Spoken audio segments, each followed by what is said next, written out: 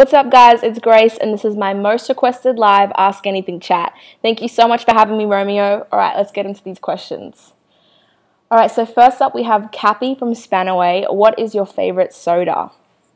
My favorite soda would definitely have to be either root beer or, of course, Coke. You can't go wrong with Coke. All right, Michelle from Marshfield said, if you could collaborate with anyone, who would it be?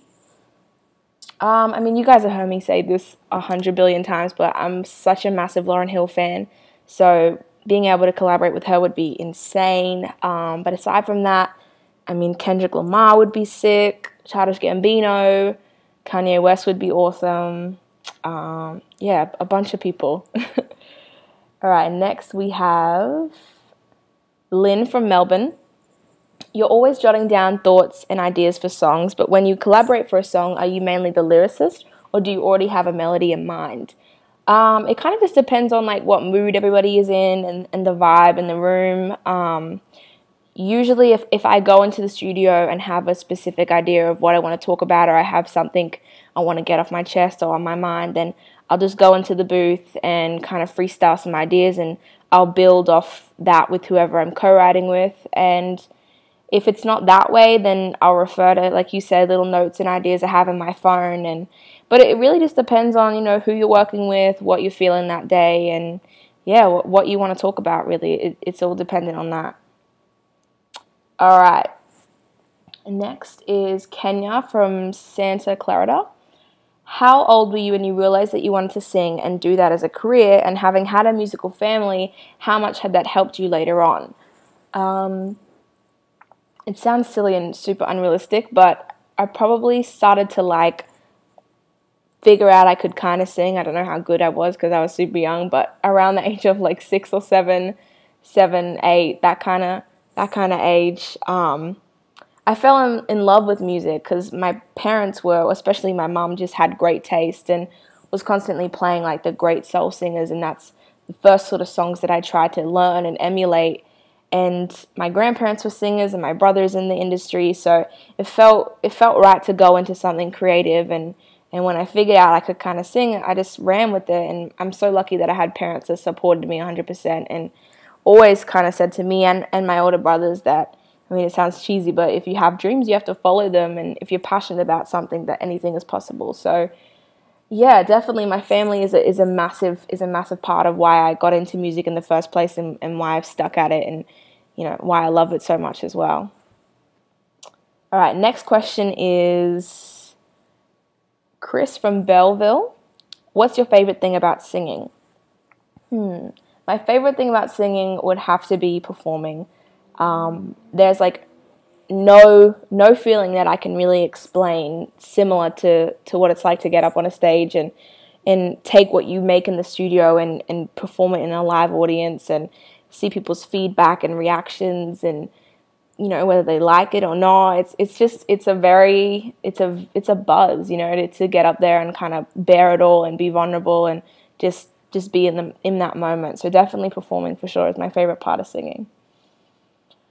Okay, Alondra from San Francisco. What's your favorite type of pizza? P.S. I love you. Right, for starters, love you too. And my favorite type of pizza would have to be probably pepperoni with some little chili flakes on top. But also just a good old margarita goes down pretty well. So nothing crazy, pretty simple. For the pizza faves. All right, what's next? Georgia from Manchester. What song are you obsessed with at the moment? Mine is Feel Your Love from your EP. Aw. Well, thank you for buying the EP. Feel Your Love is one of my favorites off there, so I'm glad you like it. My favorite song at the moment is...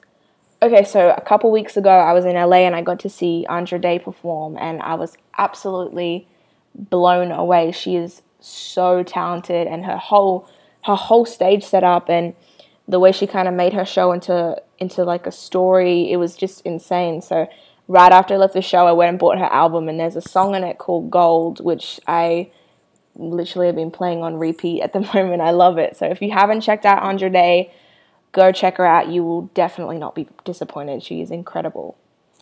All right, who is next?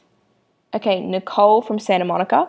When you're in the studio with Quincy, how unbelievable are his stories about the music business? They are pretty insane.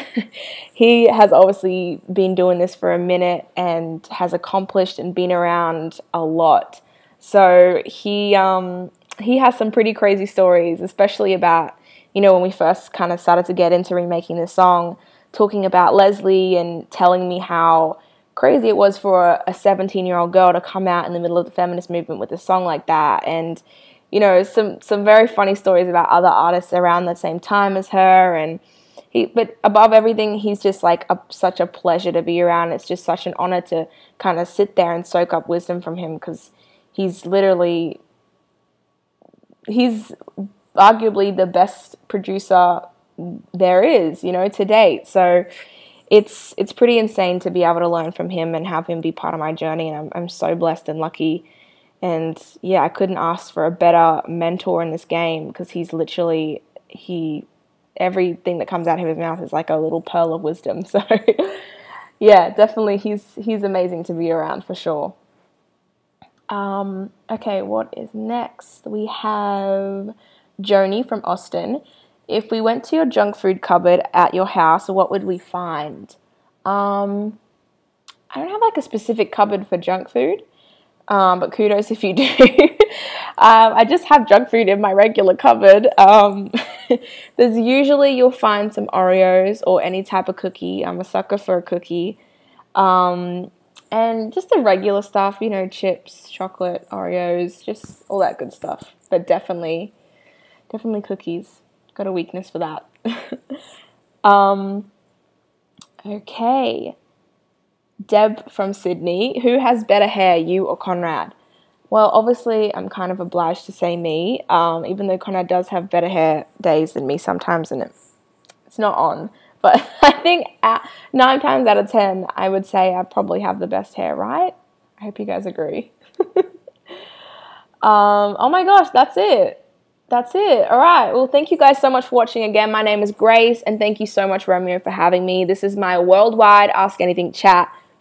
Much love. Thank you, guys.